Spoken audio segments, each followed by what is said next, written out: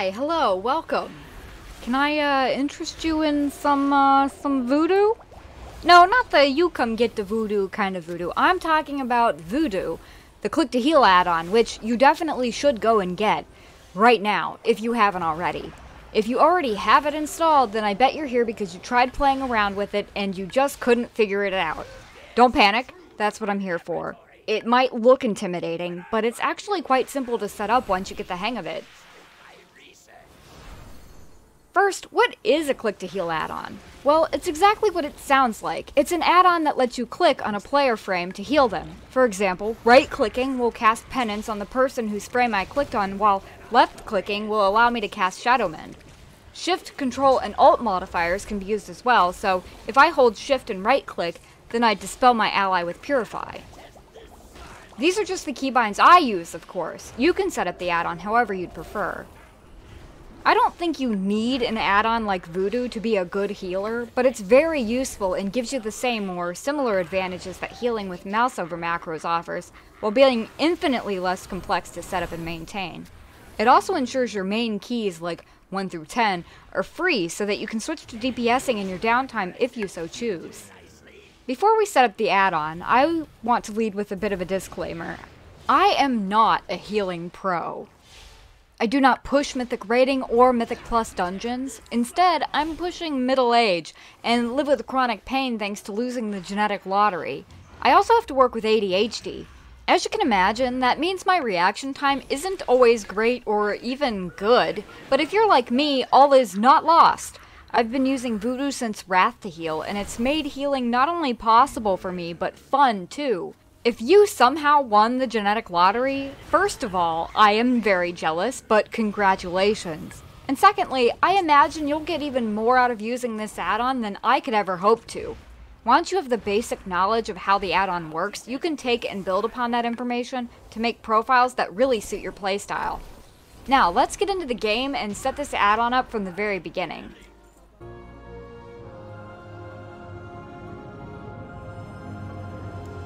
Alright fellas, here we are on a fresh druid that I have boosted because I'm stupid. No, because I thought it might be best to show like something completely fresh. You're logging onto a character for the very first time, but it's high enough level that it has spells, and who doesn't want like 400 druids on the same server, right?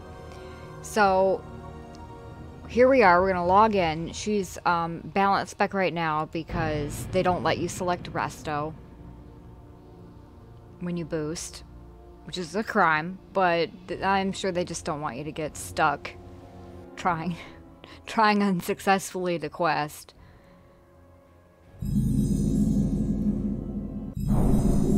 Ooh boy. Welcome aboard. Welcome aboard. King Rin needs every hero. The shattering of the sky has everyone on edge, I can't including skip the Scourge. this. Let's pass the time by brushing up on your battle skills. Let me know when you're ready to get started. But I don't... Are you serious? Can I skip this? Well met. Ugh. Well, first I guess I'm gonna set up my add-ons and fly through this, whatever this is. I'm sure that it will be easy.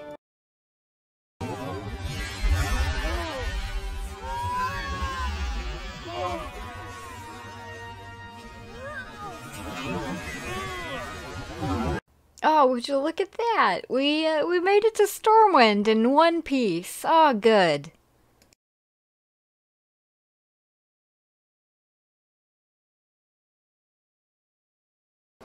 Okay, now for VuhDO. VuhDO is in this upper part of the screen, and it looks like a mess. It has three parts here: the buff watch, the private tanks and NPCs, and then group 1. The first step is we're going to try to clean up this UI a little bit. These panels are not things that I use, mainly because they're just not worth it to me. But you can find guides on how to set these up, or to even delete them and then set them up your own way, if they would be useful to you. If you're mostly a raid healer, you might want separate panels for your tanks. But I usually just heal dungeons or raid finder, and I don't need him. So the first thing that I always do is go to my minimap, and I use this add-on, Minimap Button Bag, to get all of my add-on icons into one collapsible menu. It's so useful. And then I find the VuhDO icon, which is like a Blood Elf head, and I right-click it, and uncheck Show Buff Watch. Now that's gone. And then I'm going to go back to this. Whoop. There we go. And left-click on the icon. And it'll pull up this panel. So to get rid of the private tanks and NPCs, we're going to go to Move on the bottom tab. And it pops up all of these things that I can get rid of. So, I can get rid of these two.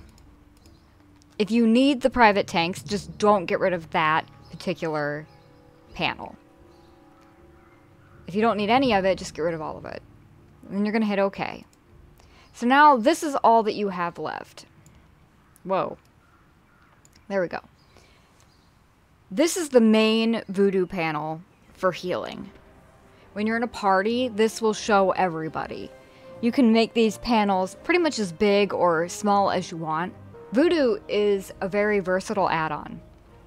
And as you saw from some of the clips that I shared at the beginning intro, this isn't what my panels look like at all.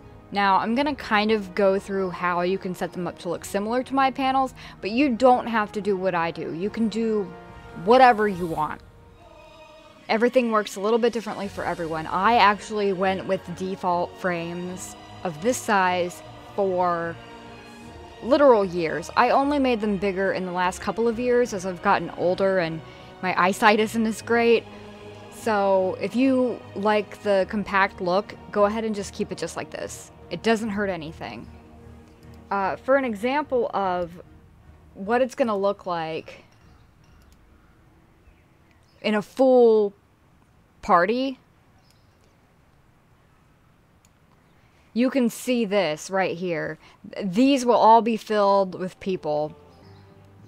So the first thing you're probably going to want to do, especially if you use VuhDO on the right side of your screen like I do, my husband uses it on, I believe, the left side of his screen, but everybody's a little different. Some people like it up here, some people like to put it down here below their character. I just like it right up here on the right side so it's not near the middle of my screen so I can still see. But something that you're definitely going to want to do is go to the Panels tab down here and change the max columns to 5. Just so that when you do have a full raid group, it's not stretching off of your screen this way. Or a big just horizontal line of parties. This way they're all grouped up in a way that you can kind of... Or sorry, let's test a 40-man. I mean, with these small frames, even 40 people is completely doable. Completely doable. If you want to see a 20-man, it's going to look like this. Pets get their own section. As you can see from the clips that I shared, I take the pet one off, which I just exit off here. And then I recreate it as a completely separate panel. So I'm going to do that now so you can see me do it so you know how to do it. So you just X off on the Pets tab right here. And now you will never see pets, which means you can take your panels and actually set them down to 4.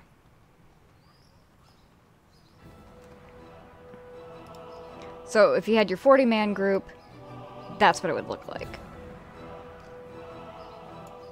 We're going to stay here, and we're going to click Add. Here's a new panel. We're going to press this little plus sign, choose, type is special, and the value is, this is where you have main tanks if you are wanting to make your own tank panel, but I'm going to pick pets, and hit OK. So, this is where I keep pets down here.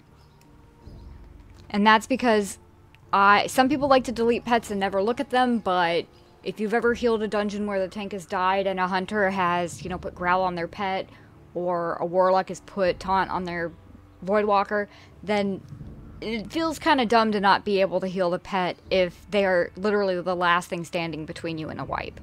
So, being able to heal pets is very useful to me. You may want to keep the pet panel smaller so that you can still use it, but it's not taking up a big section of your screen. I like to make mine the same, but I can definitely see why people might like a smaller one for their pets. So, next step is going to be panel size and headers. So now we're going to go to panels, and we have this right here. None of this matters a whole lot. You can fiddle with the settings if you like, but we're going to go first to headers, and we're going to uncheck show. I don't need headers. I don't use them for anything. Alright, now we're going to go to sizing, and you can play with the Y gap and the X gap and the spacing just to see how you like it. I would leave the panel scale at 1 times. You can definitely like adjust these numbers so that the border around the edge isn't as big. I like to keep a little bit of a border. And that's because you still have to be able to get the thing to drag it around, and you pretty much have to click on the edge to do it. So having like just a little border there you can click on is, for me, worth it. But you can always go to the move and then move it around if you need to. So next we're going to change the bar height, and if you drag it down, you can make these like really big if you want to. I wouldn't, but you can. You can do so much stuff with this program. Okay. So, let's say we're going to make it... I usually pick, like, an even number. Or...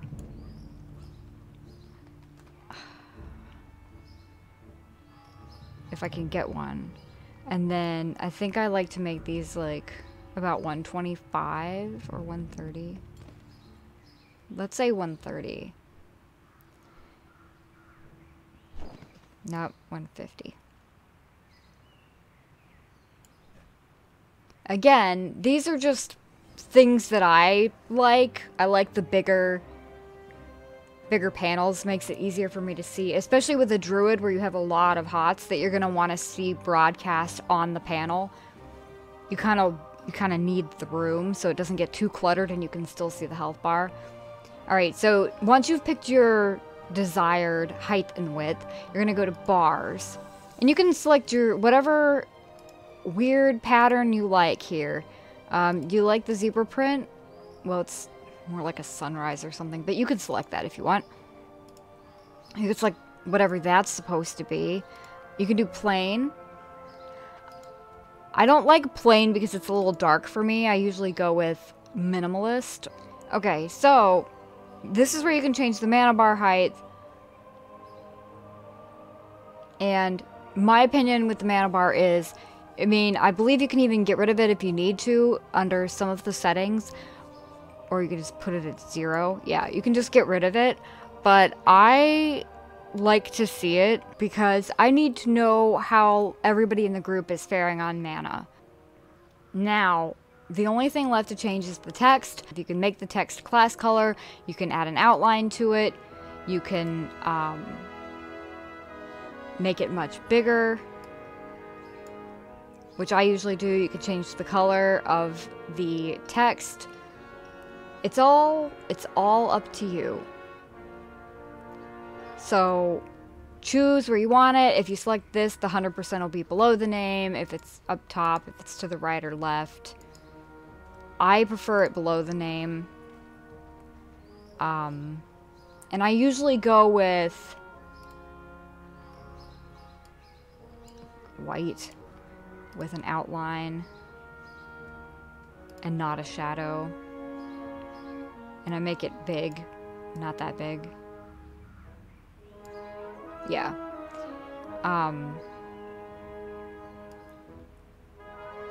This one could stand to be a little bit bigger.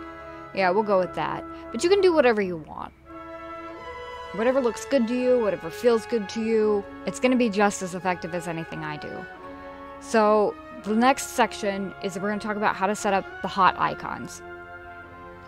Hot icons are, in the little clips I showed, they're where you see spells that appear on the panels to show you who has one of your healing spells on them. It's not complicated, but I feel like most people are going to want to see this. And it's really easy to set up. You're going to pick between one of these two setups, or you can do more. This bottom setup is the one I usually go with, where you have sections in each corner and then some in the middle. And I do this one specifically because I don't know, I like things to be super symmetrical, and I have a specific way that I like to set up, especially for druids. So the 1 will correspond with this, and whatever's in slot 1, an icon will appear right there. Whatever you put in slot 3 is going to appear down here. So I'm going to go ahead and set this up real quick.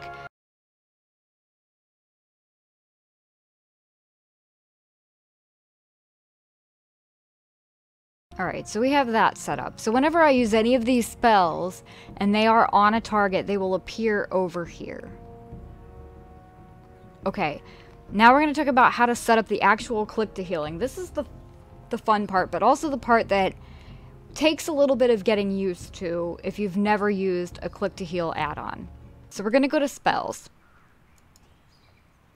And as you can see, the modifier key is none, which means whenever you click any of these buttons or mouse up or down over the panel, then you will perform that action.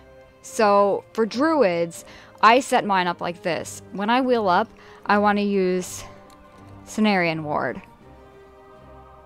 You don't have to capitalize it. So long as the spelling matches, it should light up. There are a couple of cases where it won't light up because it has some slightly outdated information, but it will still remember and use that spell. For down, I like to do Life Bloom. For left click, I like to do, I think it's Regrowth. Yep. For right click, Rejuvenation. And then we have our modifier keys. So shift, when you click on it, if you shift left click, what do you want to do? I want to Swift Mend. And the right click says Nature's Cure, which I'm going to go with that, assuming that's the Druid Dispel. This is, shift right click is always my Dispel on everybody. Control left click is always Iron Bark.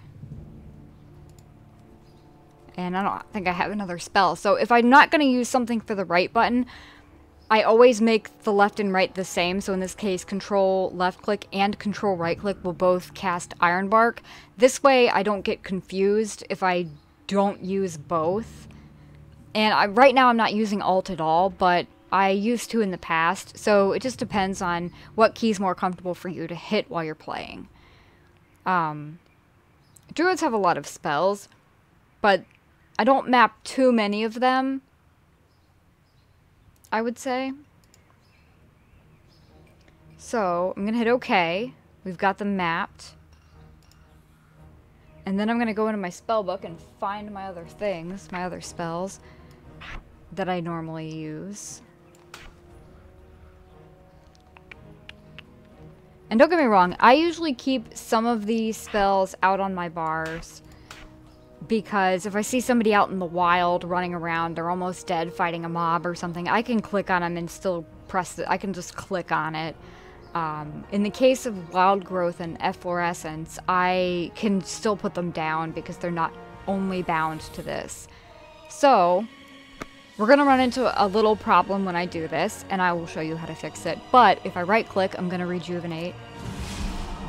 And you can see this right here is telling me that the target is Swift Mendable.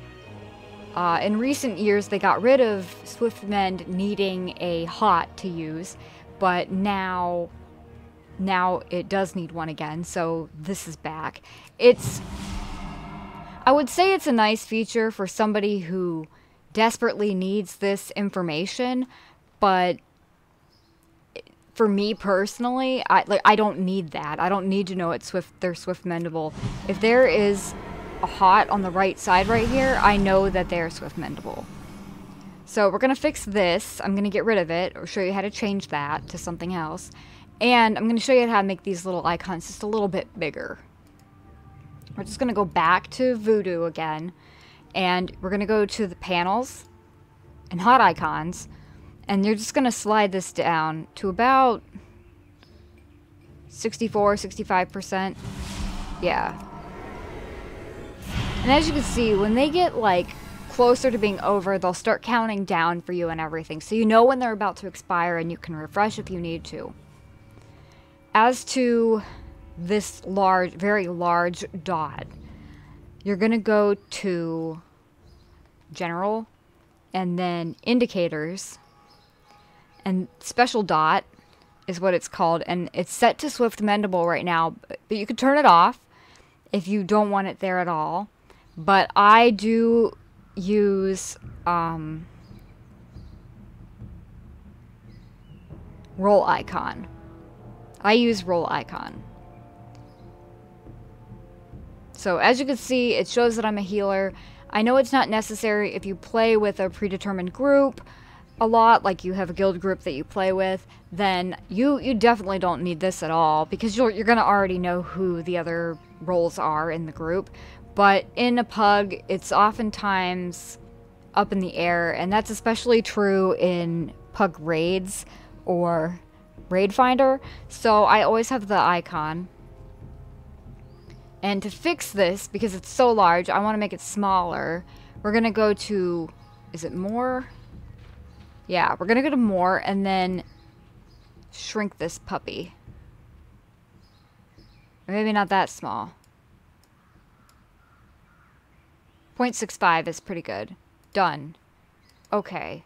Perfect. Now, when I use my spells, right click,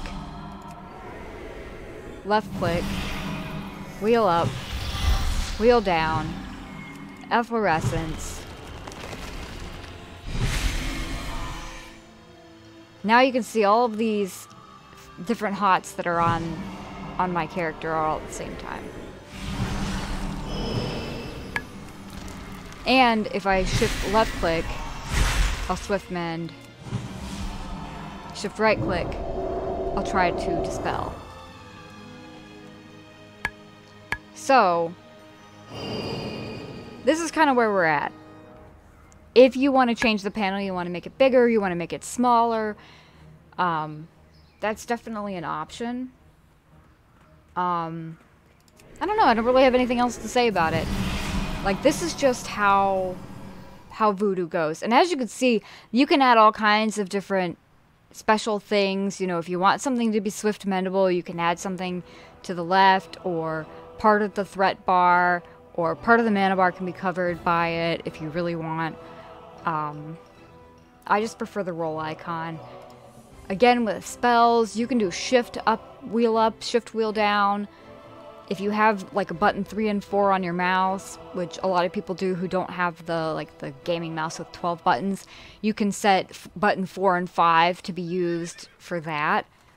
I have an MMO mouse, so in my experience 4 and 5 don't work, but it's possible that say 9 or 10 would work on an MMO mouse. You can just play with it and see what works for you. You can also use, you can set up keys that are local here, or global key bindings. You can set up for Smart Cast under miscellaneous here, where when you are out of combat, it will automatically cast these spells on your group or other people in your group when you click on a panel. So if I'm out of combat and I try to regrowth on a target that they have a poison on them, for example, or a curse, I will cleanse that first. I always unselect cleanse. I like to take this off because when you're running from one group to another, and it's not important that a player be dispelled immediately, but it is important that you heal them while you're out of combat. I don't want to be cleansing and wasting a whole global cooldown. So yeah, I don't really touch buffs and debuffs. Debuffs by default will color the panel when a target is dispellable, so it will color it differently. Alright, I think that's it.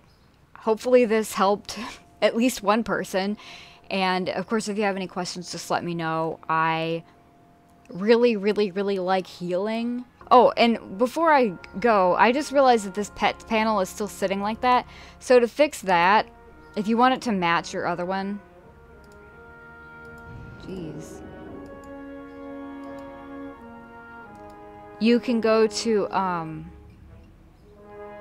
panels, and click on this, so that it's highlighting itself, and then go to sizing, and change that the way that you want. Go to headers, and take that off, and it'll be, you can make it look however you want. If you want a little tiny pet panel, you know, just like a little guy, where, you know, if somebody has a pet, it'll just be like a little tiny box of the pet, then you can definitely do that. So here are a couple little tips for using VuhDO, or more precisely for how you can use VuhDO. You can use it on DPS who have a cleanse or dispel, like mages, monks, or paladins. This way, you know immediately if somebody in the group needs a dispel, and you can do the dispel without hardly breaking rotation. Trust me, your healer will thank you for it. You can also use VuhDO on your tanks to keep an eye on healer mana, or to cast heals on other people in your party who may need them. You can also see very quickly how much damage your party is taking without taking your eye off the center of the screen, which might allow for you to pop some extra cooldowns or something like that to help your healer out. Lastly, you can see who has threat on something so that you can interfere or help the party members that might need it. For example, if you're playing a DPS, you can see when the healer has threat without actually having to look. And as a tank, you'll know who has threat. Even if you feel it was ripped away from you, you'll be able to see where that threat has gone. So hopefully this helped a little bit. Good luck out there in your adventures. And if you have any questions about how to set up VuhDO or healing in general, just let me know. Again, I'm not a certified amazing player or anything like that, but I do my best. So hopefully my knowledge is useful to you, especially if you're new to healing and I've never done it before, because I certainly do remember those days back in Wrath. Take care, everybody, and Happy New Year!